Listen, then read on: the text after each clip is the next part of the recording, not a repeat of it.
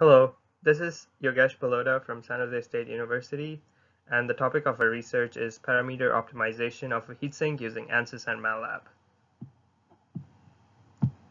So for this project, we focused on high-powered LED panels, and the main problem with these panels is that they have high operating temperatures, and because of those high operating temperatures, they lose efficiency over time. What we're trying to do is we're trying to focus on passive techniques to cool down these panels so that the efficiency of these LEDs can be maintained.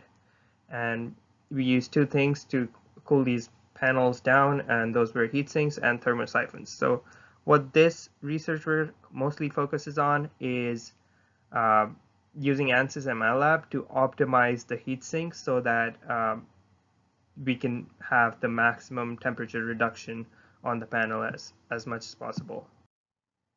So the objectives were to basically summarize all our experimental results so that we have a good baseline on what to work off, then set up the same conditions in ANSYS and calculate our heat dissipation, calculate our heat flux, and the temperature distribution across the heat sink.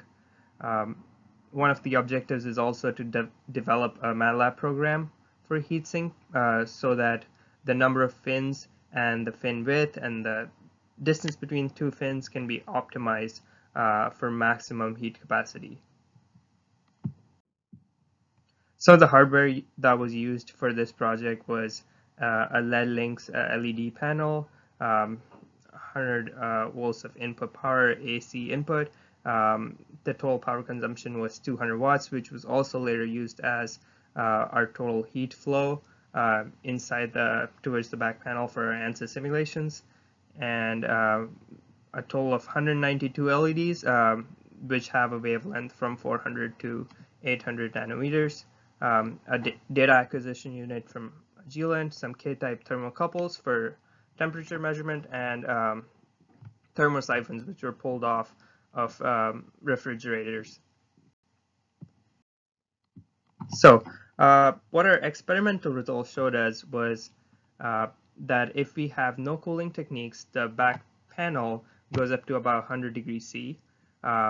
If we add thermosyphons and a heat sink to it, the temperature gets reduced to almost 40 degrees C.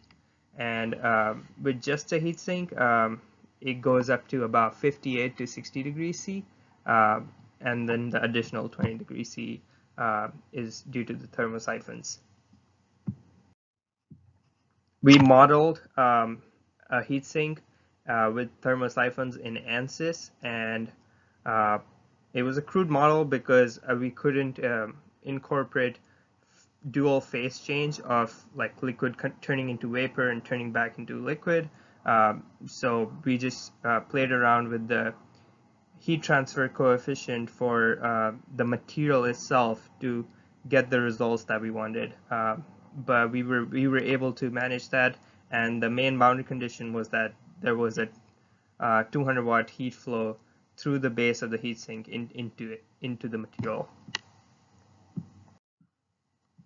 For the fin optimization, we followed a technical report from the US Army that was published in 2018, which has a bunch of formulas on heat capacity, heat transfer coefficient, and we used them to create a script, and that script basically has various parameters that you can optimize. As shown in the image over here, you have the total width, the total height, the fin thickness, and the spacing between the fins.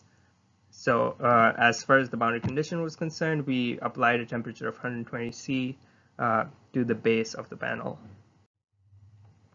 From our results, what we found out was basically if you just keep on increasing the number of fins, your heat transfer coefficient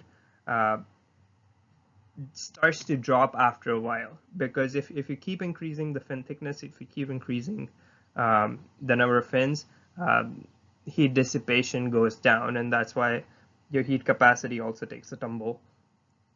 and we found a sweet spot of like using about 14 to 15 pins for a given thickness or given width of the panel, and have a fin thickness of 1.5 mm. As far as the conclusions are concerned, the ANSYS model was successfully replicated.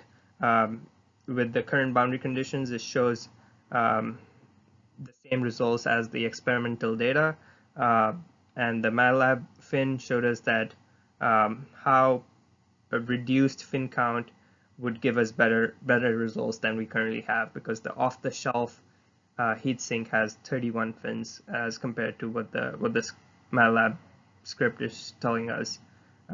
So basically, more work needs to be done towards developing a custom heatsink which has all the parameters optimized, not just the number of fins, but the width and the height as well.